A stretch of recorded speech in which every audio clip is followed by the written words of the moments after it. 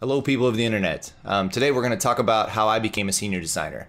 I recently got asked a question that made me realize that I needed to talk about this, and so they asked me when did my job start looking at me as senior material? When did they start looking at me as like, oh, he should be a senior role, he should be a senior designer? And truthfully, I never had that at one place. I was a X position at a certain place. I took a position somewhere else. I got a higher position. I took a position somewhere else, and I got a higher position. That's how that worked. But the reason that I got those positions was because I was taking steps at lower positions that were roles for higher positions. So when I was at a smaller shop, there was just a couple of us designers, a couple editors, and then the people who own the company, and that was basically it. And so when we were doing national campaigns and spots, we started needing roles to be filled. Usually that was filled by one of the partners or one of the editors or whatever, but it got increasingly more important for somebody that was actually one of the creatives to start stepping in to be in those client meetings and start talking about creative.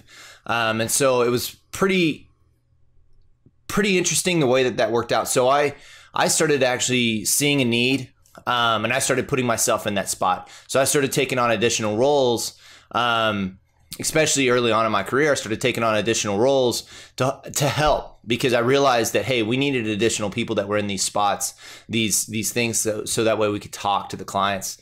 And so I started actually putting myself in those spots, which then led to me starting to be involved in the bidding. Like, how long is that going to take? And then that got me involved in doing other things. And though I was still a junior designer, and though I was still at the bottom of the rank there, I was starting to do a lot more stuff that the mid-level designer or the senior level designer would be doing, because they needed that. And so I realized that they needed that. And so I started putting myself in those spots. And so that actually gave me a lot of experience in those opportunities. So when something else came up, when another job came up somewhere else, I was able to take that role as a mid-level designer, which then led me to be a senior level designer, because I was able to step into those roles when they were needed, even when I was a junior level designer. Even when I was at the beginning of my career, I started seeing the need for certain aspects of that job. They needed somebody to help, do this, or they needed somebody to help do that. And so I started stepping into those roles to help. I wasn't actually truly looking to like move right up the ranks or anything like that, because where I was so flat. But what I did see is that I saw that there was a need, and I started putting myself in those spots. So I was like, okay, well, I know that my work is done over here. Let me go ahead and help these guys do this stuff over here. Let me help, by getting into the meeting to help, flesh these things out with that client. Or, hey, they need somebody to help bid this stuff and these people are busy. Let me help do that. And it was the same way when I started doing style frames and started doing boards and started doing those kind of things. They had a need, and I was like, okay, well, these people are busy. I haven't done this. Let me help you do this. And so I started stepping in and doing those things. And so as my career has progressed, that's just how I've always been. And so I got the next job, and I got the next job. The only sad part is, truthfully, is that I was only able to get those higher level positions when I went to another job.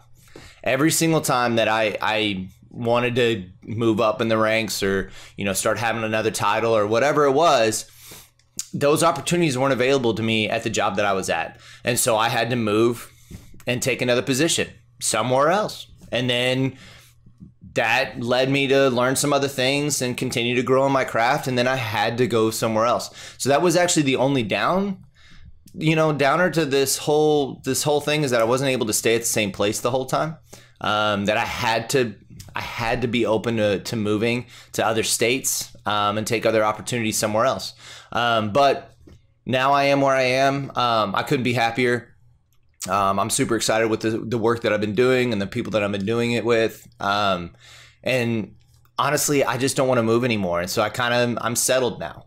But early in my career, that's all it was, is just me putting myself in spots that I saw that there was a need.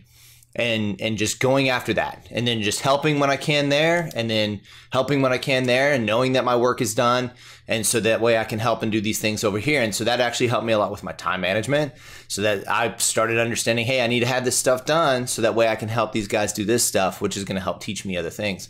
And so hopefully when you guys are going through your career and you guys are trying to figure that stuff out, and when you start seeing holes, when you start seeing needs, start trying to see if you can fill those needs. Start seeing if maybe, you can be involved in some of those meetings, and start asking questions. I mean, if they have a need and they just don't have another designer, then they're going to need somebody in there. And so maybe that could be you. Maybe you could step in and maybe you can start helping do that. Or maybe you can start helping doing frames, helping them through the creative process, because every single idea that you're going to come up with, even if it's not the best idea, at least it'll help them flesh out ideas.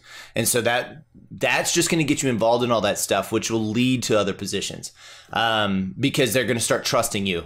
And truthfully, that's all it comes down to, is trust.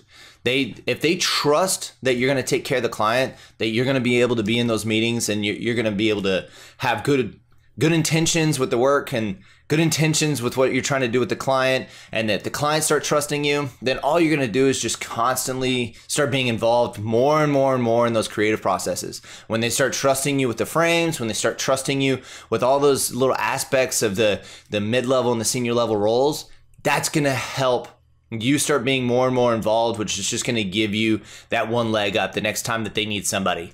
So hopefully that's a help. If you got any questions about, how I do these other things when it comes to being a senior role, or how did I do something else in my career, just let me know. Feel free to comment, like, share, subscribe to the channel. I appreciate you guys taking the time to check out the videos, and I'll see you guys in the next one.